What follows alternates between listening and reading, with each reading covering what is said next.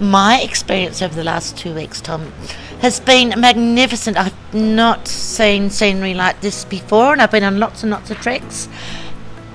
And I've been to the Himalayas, I've been to all sorts of mountains all around the world, but these just blow my mind. They are so spectacular, and we have had the best weather, the best blue skies. We've seen all the peaks. We could not have wished for anything better. We could not have wished for better guides.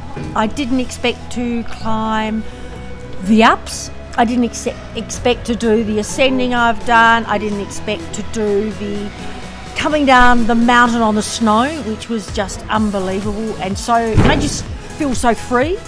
I didn't expect to walk through such beautiful scenery, and every time we changed direction, it was just mind-blowing. And you, Tom, and your guides have just given me a true, enlightened me on how beautiful this country is, and that you had it so organised. And I've got tears in my eyes because it's been absolutely amazing.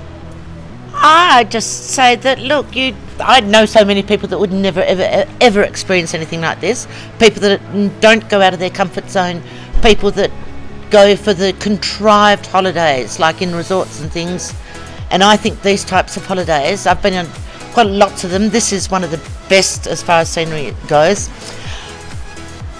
I think the fact that it's not contrived, it's spontaneous, and it's just, you just get out there and you just do it, and with friends, and you get to know all the other people with you, you get to know the guides, and I just love it, absolutely love it.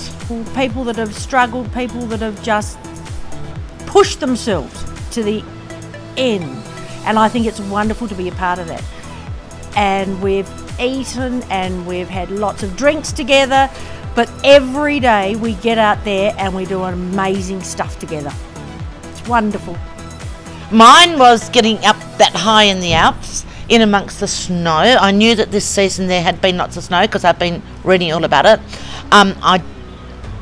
Being up there high in the Alps and having to slide down on our bums, do all that sort of stuff, and knowing that it was actually quite dangerous at times when there was ice, and that we had the mates, you and Gary and Manu, magnificent guides that made us feel very, very comfortable in doing what we felt safe doing. It was magnificent. That's probably the biggest surprise. I didn't realise that we would be going so high up into the snow and icy areas, and also seeing those magnificent views when we were up there. And also just the guides just saying, let's do something a bit different. Let's get away from all the people.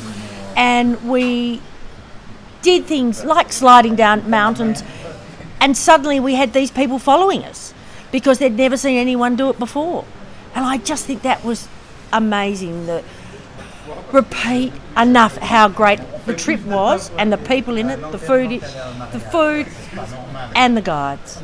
Oh, just look, there'll be tears at the end, Tom, I can promise you. There will be tears. It'll be very emotional because we've all shared this amazing experience with so many wonderful people. Absolutely spectacular. And the cows. The company, the cows. The bells with the Swiss cows with the bells. It's just extraordinary. It's been wonderful. It has been wonderful. I don't think... and still wonderful. Still loving it. But I don't think we'll ever repeat what we've done with this group anywhere on any other trek, because we've had perfect weather so we can see everything. Everything's come alive after a winter, and it's just exceptional.